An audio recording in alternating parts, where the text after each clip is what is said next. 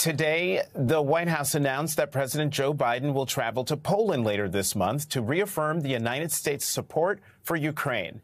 The announcement caps off a truly excellent week for President Biden, a week focused on governing and trying to make people's lives better. After a successful State of the Union address on Tuesday, the president and the vice president hit the road. In Wisconsin on Wednesday, President Biden talked about jobs and the economy. We've created 12 million new jobs, 500,000 jobs just last month. We've created more jobs in 2 years, than any president's created in a single 4-year term. Inflation has fallen 6 months straight, and inflation is coming down. Take-home pay of workers is going up slightly. Manufacturing is rebounding at the fastest rate in almost 40 years. The economy is growing at a solid clip. Folks, I hate to disappoint them, but the Biden economic plan is working. It's working. In Minnesota yesterday, Vice President Harris talked about jobs and the climate crisis. So, Minnesota, this is a transformative moment. The climate crisis has presented an historic challenge to our nation and to the world. It also presents a historic opportunity to create good jobs, to drive innovation, to generate prosperity in all communities. And of course, the president talked about defending entitlements from Republican senators who won't stop talking about it. I know that a lot of Republicans, their dream is to cut Social Security and Medicare. Well, let me say this. If that's your dream, I'm your nightmare. From the first time around in 2010, I just laid out the reality of Social Security. It's a legal Ponzi scheme. It is. It's truly a legal Ponzi scheme. I pointed out that reality, and of course, I get blasted. You recently put out an 11-point plan to rescue America. That would raise taxes on half of Americans and potentially sunset programs like Medicare, Medicaid, and Social Security. Why would you propose something like that in an election year? Sure. Well, John, that's, of course, the Democrat talking points. It's a 11-step plan. No, it's in the plan. It's in the plan.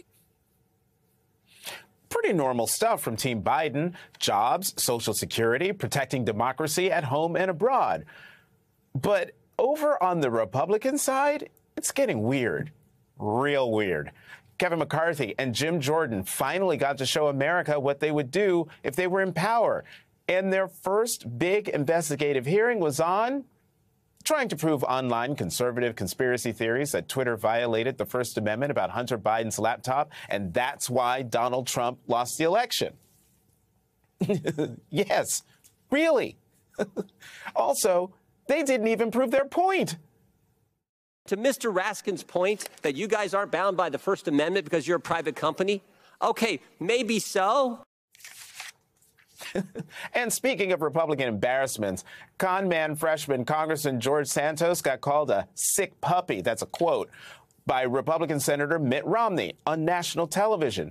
And then George Santos was in the news for charges he faced involving puppies. And then a resolution to expel him was introduced.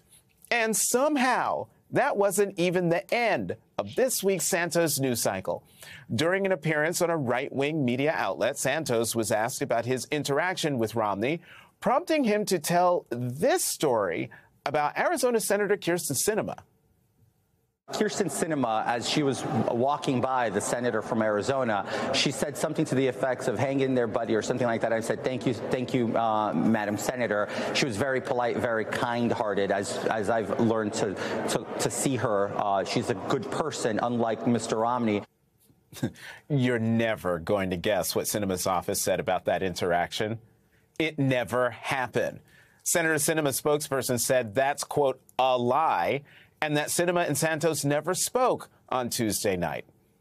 Okay, well, given that we're talking about George Santos, maybe you did guess that. Here's fellow Republican Nancy Mace attempting to make fun of George Santos while also making fun of fellow Republican Lauren Boebert and also making fun of Donald Trump and the many, many Republican members who followed him. Listen to this. Come on, George, you've given Republicans a bad name, and that's Lauren Boebert's job. Just kidding, Lauren, don't shoot.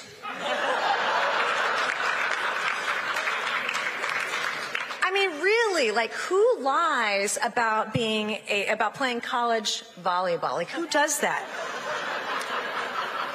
If you're gonna lie, at least make it about something big. Like you actually won the 2020 presidential election. So funny, it ended with an attack on the Capitol. I wonder if Mike Pence laughed when he got his subpoena from the special counsel yesterday. If you need just one more example of the alternate reality that Republicans are living in, you'd be hard-pressed to find one better than the Republican response to President Biden's State of the Union address. That response was delivered by Arkansas Governor Sarah Huckabee Sanders, though you may remember her from her previous job of lying for Donald Trump as his press secretary. The dividing line in America is no longer between right or left. The choice is between normal or crazy. Most Americans simply want to live their lives in freedom and peace. But we are under attack in a left-wing culture war we didn't start and never wanted to fight. Every day we are told we must partake in their rituals, salute their flags, and worship their false idols. All while big government colludes with big tech to strip away the most American thing there is, your freedom of speech. Say what now? Does that look or sound anything like the America you live in?